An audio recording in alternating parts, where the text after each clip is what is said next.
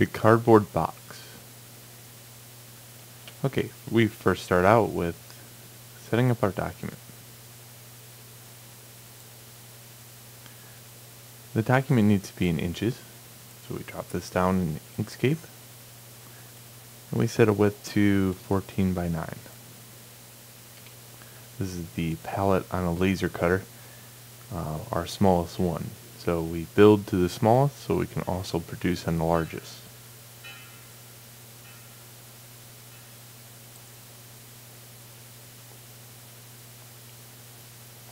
You can use the space bar to navigate, just basically hold it down and then move the mouse. Do not press any of the buttons on the mouse.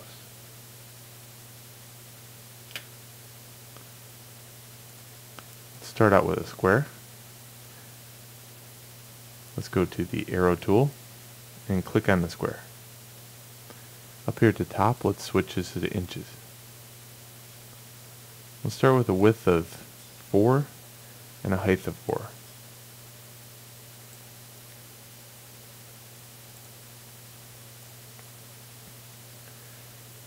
So if this is 4 inches, we can now know that there is an even amount of increments across here, as in 4 of them inches. So we can build another box.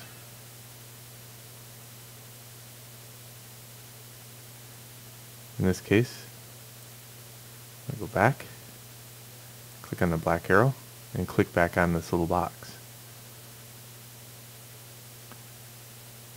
Now, the groove that we need to carve is exactly 0.14. So, what we could do here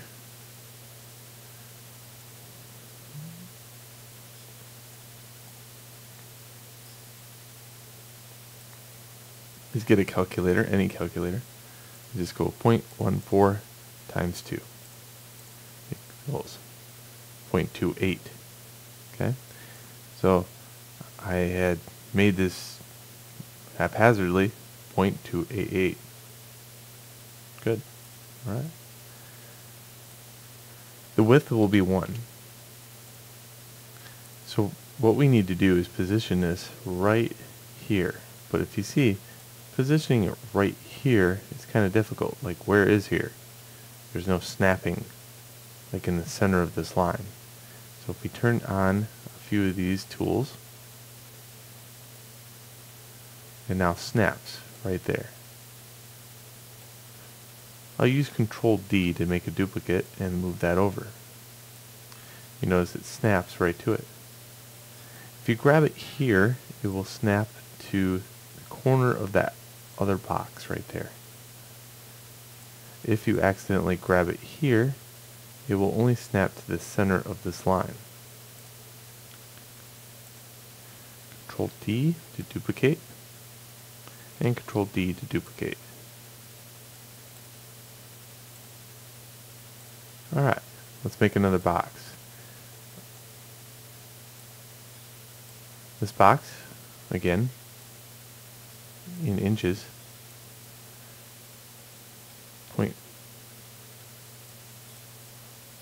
0.28 for the width, and 1 inch for the height.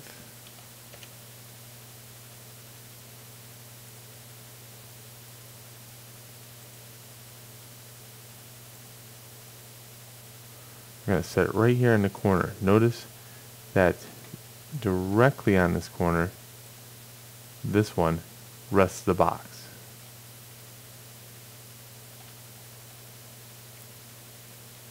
Control D, Control D, and Control D. Okay, now that we have our vertical run and our horizontal run, let's hold Shift to highlight these and hit Control D. I can then move these down. Let's take these, hold Shift to highlight all of them, Control D to move these over. And let's delete every other one, starting with this one. So delete, delete, delete, delete, delete, delete, just like that. Alright, now we highlight one, highlight the other, and we can use a path difference. Notice the shortcut for this is Control and minus on the keyboard, or you can use it in this menu.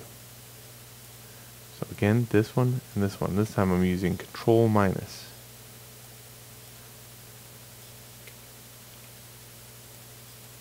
Now can you do more than once? Well, more than one. Try it. And it doesn't work. Haha.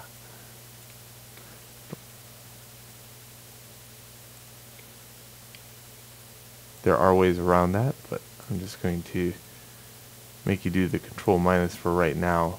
And later on I'll show you how to do that faster. Okay, there we go. So let's zoom out. Take this, put it in the corner, Control minus, or wait, Control C, Control D, haha, Control D. Now you see these snaps are kind of annoying now, so you might want to shut those off. And what we want to do is set up 6 of these. Hold Shift, Control D. There we go.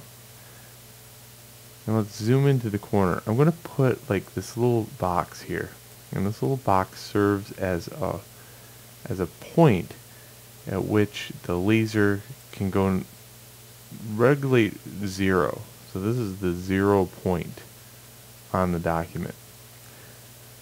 This box serves no purpose other than making space between 0 and this one right here. If I had not put this here, it will suck it, the whole images, up to the corner. So the box has access space. So we're going to save as, and we're going to save this as a PDF.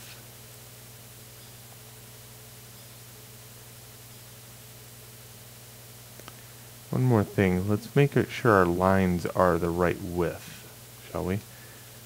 Before we do that, let's highlight all these, and let's go to right click, fill and stroke. Let's go to stroke paint, make sure it's black.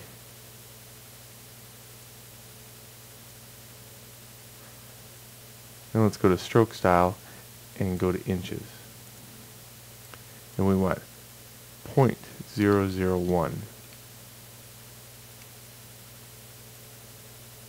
Now it looks like they all disappeared, but if you zoom in, there they are. Just check each one, kind of mentally look at them, and it looks like they're all the same. Good. Now if you do not have 0.001, on our other laser it will not register. The larger laser needs 0.001 in order to work. Okay, let's go save as. Now we can save as a PDF.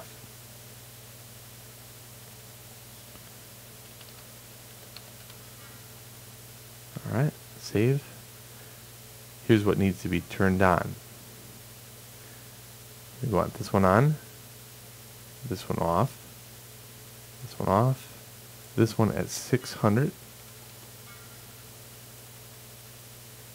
Use documents page size as the output page size.